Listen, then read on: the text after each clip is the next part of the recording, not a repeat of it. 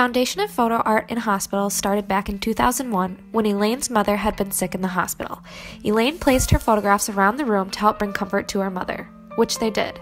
After her mother passed away, Elaine decided to create her nonprofit to hang photos in hospitals to help comfort and encourage patients worldwide.